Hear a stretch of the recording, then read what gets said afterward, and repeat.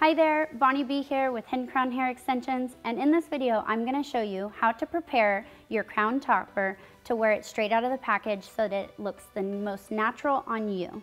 This is what you'll need to prepare your hidden crown topper straight out of the package. A comb, your hidden crown rat tail comb works best, a spray bottle of water, and your blow dryer. Let's get started. So when you get your hidden crown topper in the mail, it comes in this really nice white box. It is a magnetic closure, so you can also travel with it anywhere you go when you're not wearing your hidden crown topper, or just to store overnight when you're not wearing it. So when you open it, take out your hidden crown topper, and it's going to have a plastic insert in this, and I suggest you leave that in for this particular styling just because it helps hold the base sturdy, because it is a very flexible base. So you will see first that the hidden crown topper has a tag on it. You definitely don't want to remove this in case you want to exchange or return it. Definitely make sure you're going to keep it before you remove the tag. Other things you're going to see is possibly some parting in it that looks like missing hair or like it's thinning, but honestly it's only the fact that it's human hair.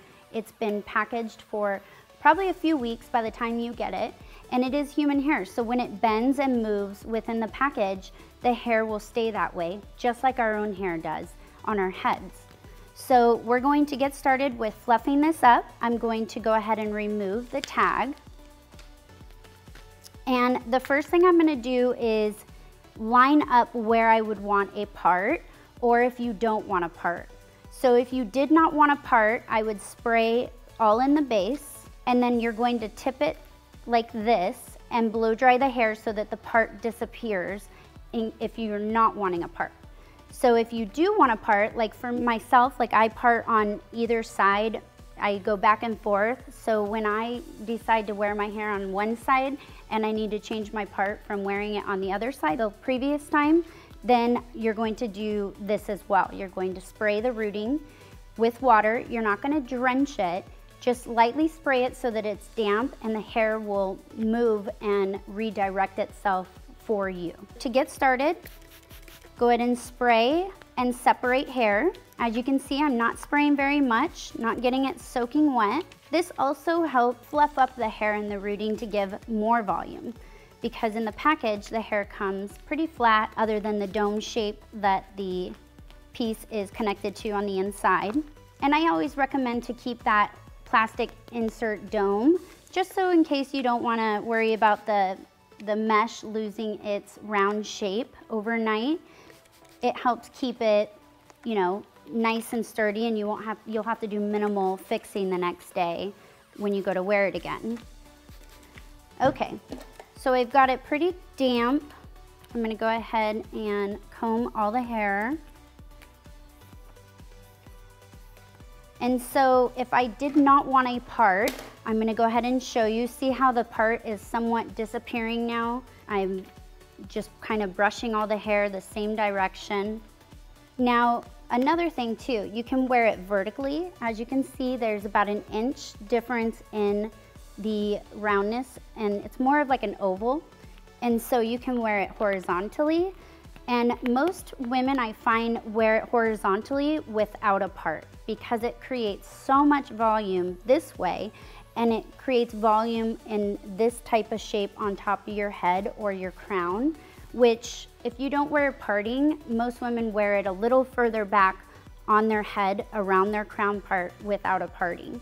So there's the horizontal way or the vertical way.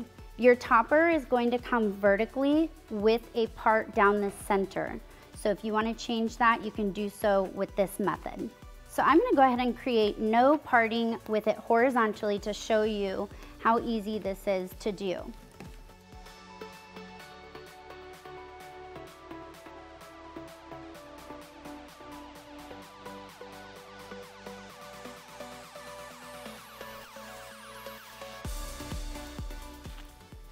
Okay, so you want to only spray it with water lightly so that you're not sitting and having to blow dry it forever and ever and ever.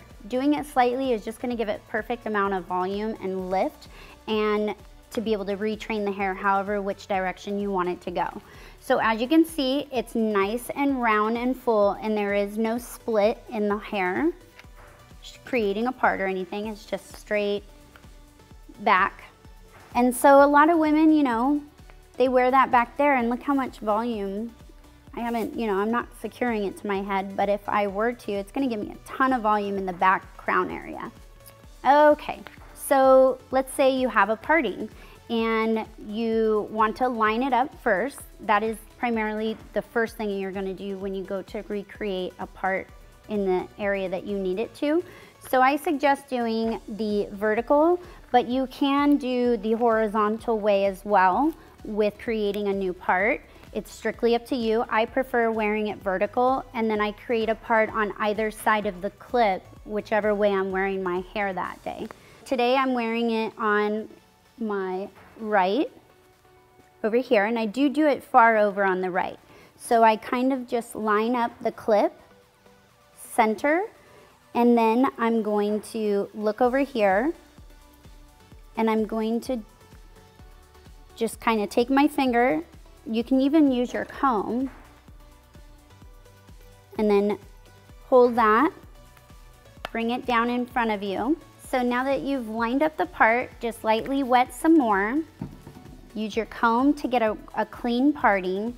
You're going to comb the hair either direction, and the side that has the most hair I start with first, because that's usually the side that's going to be somewhat resistant when it's already been going the other way. I take my blow dryer and go ahead and start blow drying that side first.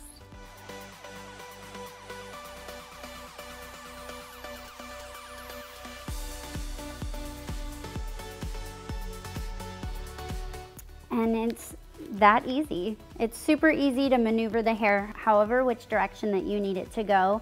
And I change mine all the time, sometimes daily, because I am really loving my crown topper. So once you have decided which direction you want your hair to go on your crown topper, you're then going to go ahead and place it on your head.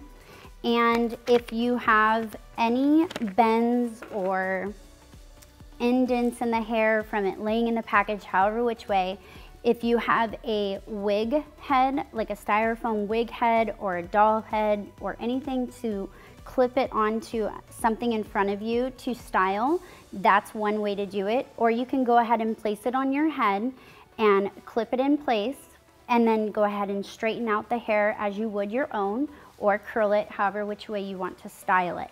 It's that easy, and I definitely am super excited for you to try the crown topper. If you have any questions or concerns, email us at accounts@hiddencrown.com, and that's it.